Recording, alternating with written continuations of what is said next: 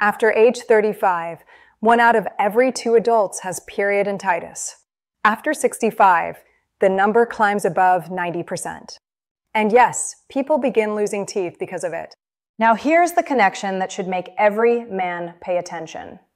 Severe periodontitis closely correlates with erectile dysfunction. Correlation does not automatically mean causation.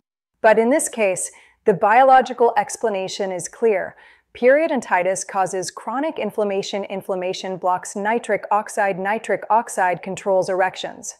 And periodontitis isn't alone. Many conditions that generate inflammation also damage erections. Excess abdominal fat, high blood pressure, diabetes, sleep apnea, and more. But the oral cavity might be the most underrated and ignored factor, simply because medical doctors aren't dentists, and these two worlds don't talk enough. One of my favorite questions whenever something in a patient's health doesn't make sense is, could it be the teeth? You'd be surprised how often the answer is yes. Now, about supplements. If you've watched my video on supplements for erectile health, you know most of them work by boosting nitric oxide.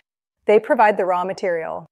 But if your body is chronically inflamed, the nitric oxide factory is essentially shut down. No production, no effect. So supplements can help, but only if inflammation is already low. That means the foundation comes first. Brush twice daily, floss, or use interdental brushes.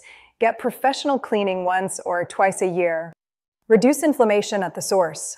Then, and only then, can supplements actually work.